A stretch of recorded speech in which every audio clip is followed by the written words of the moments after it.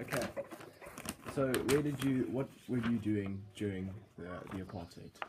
What was I doing? Well, I was growing up during the apartheid years. Yeah. I was at school studying. What university? What school? I was at Durban High School. I then studied at Dorkies. Dorkies. Yeah, Dorkies. Keys. UNISA. Keys. UNRSA. Yeah. And University KZN. ZN. And I have Okay. a BA degree and a BEd. BA. BA is okay. That's one degree. Now, guys might be a bit confused because now and a BEd. BEd. BEd. Ed. Yeah. So like BEd. And NTSD. But today, guys just get a BEd. A BEd is a postgraduate degree. You've got to have one degree to get that next degree. And then NT. What a Natal NTSD. NTSD. Yeah. Okay. First question. What was it like not having people of color at your university when the Bantu Education Act was implicated? Well, it means we didn't have people of color at any of the institutions I studied at and learned at. People of color. There were no non-white boys at DHS, and there were no non-white students. DHS. And there were no non-white students at the universities and training colleges where I studied.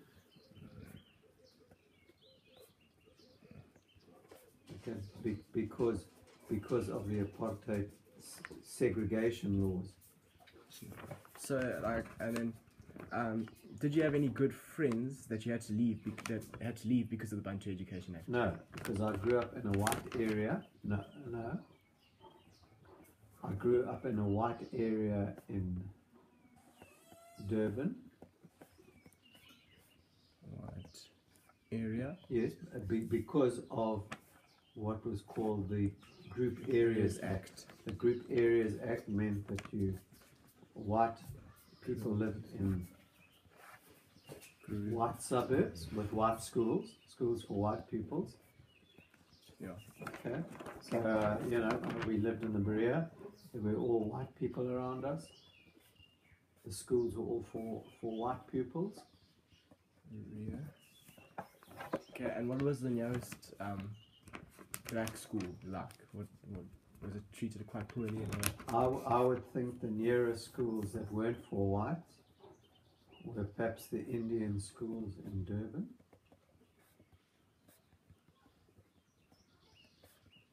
Schools, yeah. Because if you want to make a point there, apartheid didn't just separate black and white people. It separated whites, Indian, yeah, coloured, Indians, and blacks. So they were actually, according to the apartheid laws, there were 4 separate race groups. So the nearest schools where there were non-whites were perhaps Sastry College, which was down in Mayville. I think that perhaps was the closest, or maybe some coloured schools in Sydenham. Okay. So what do you think it was like to be a person of colour while this law was added? What do you think if you were a coloured person? Oh, it's very hard to answer because we obviously had very good schools. The white community had good schools, and I know blacks, and I'm talking about black Africans, by the Bantu Education Act, definitely got an inferior education. So it's like a terrible education. Yeah, I taught the basics. Okay, well, have you got a question on the Bantu Education Act? I do. Okay. Okay. Were there any riots when this law was implicated? So were there any marches going around when this happened? Well, there was ongoing protest to apartheid, but I don't remember any particular protest against the Bantu Education Act. Particular, okay. Were you against the Bantu education law? Actually, at the time we knew very little about it, because of course we lived in white areas with white standards. Very little. We knew little about it because the apartheid laws kept the races apart, and so we didn't really have a chance to interact. We didn't have a chance to interact with students or pupils from other race groups. Okay. Did it affect your studying at all? If it did, how? Well, I think it was to the advantage of my. Now, in retrospect, in retrospect, it obviously was to the advantage of my studies. But we didn't really get involved in politics, because politics in those days was white politics. The parliament consisted of white people, white politicians, white political organizations.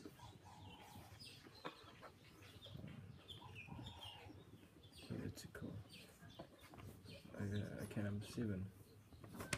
What do you think this country would be like if this law hadn't been implicated? Right, I think we would have had a more united, a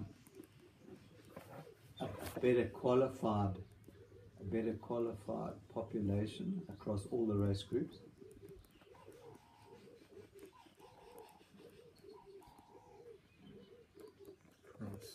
Right, because black pupils and black students would have had opportunities which they're starting to get today. They would have had those opportunities 50 years ago.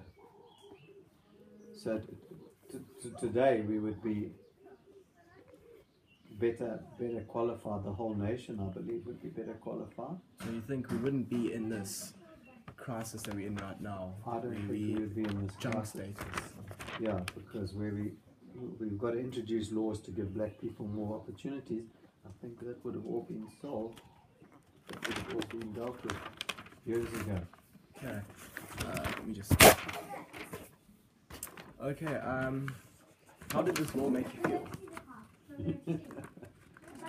Well, it's the same sort of question we got earlier there. At the time, in the 1950s and the 1960s, because of segregation, we were out in a loop. We were kept to our own communities, our own schools. What would happen if you disobeyed that law, those laws? Well, you must understand what the law was. Do you want to reverse the orders of your question? Can you carry on? Just stop it. Okay. Because you need to understand what the law was about. It was against the law for a black student to attend a white school. It was breaking the law. It would also be against the law for a white student, a white pupil, to attend a black school, or a school for Indians, or a school for colours. Did you know any people who did? No, because you could be. And there were complaints. There were complaints that in some areas there were children who didn't look white. They looked more like coloured or African students, and they were at a white school. So that there were parents, particularly Afrikaner parents, who complained about these non-white pupils. Okay. What were your parents' overview on this law? Right, my parents were very anti the National Party, who introduced the apartheid. Party. my parents had voted for the United Party and then later the Progressive Party, which became the DA. Party, and then the what other? Likewise, yeah. Because What was the other? okay, That's the what- United Party, Yeah. that's in the 1950s and 60s. And Then it was called the Progressive Party. Progressive Party. Then it became DA. those guys became the DA. Okay. And do you want to keep going about it? Yeah. So I know my parents always voted against the National Party, Okay. and I myself always voted against the National Party. So when I was old enough. So you formed like a bit of you formed a bit of resistance. No, but in English, in Natal, Natal were not strong supporters. Okay, in Natal they were not strong supporters of the National Party, which was seen as a party for Afrikaners and their beliefs. Don't worry, your Granny Patsy was part of Black Sash. Yeah, and she would have protested. She did. Mm. She even harbored some Zimbabweans, some resistance And fighters. that you could get. Got into big trouble, huh? You couldn't have illegal protests or demonstrations Or gatherings. or gatherings, and they would be accosted by security police, and they would have their banners taken away and their names taken down. I know, and they got detained. Okay. Final We were the question. last outpost, oh.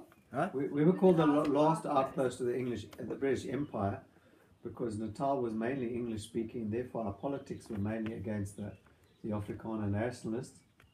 That's why we were so ugly about the people from Binnenlande, the Walis. Because they were Well, they were Afrikaans. Afrikaans. So we weren't actually racist. We were racist to our own colour. We were just more racist to people who were Afrikaans. Okay. Okay. Final question. What did you do to respond to this law? Do you know any Well- people who like harbored people? Or...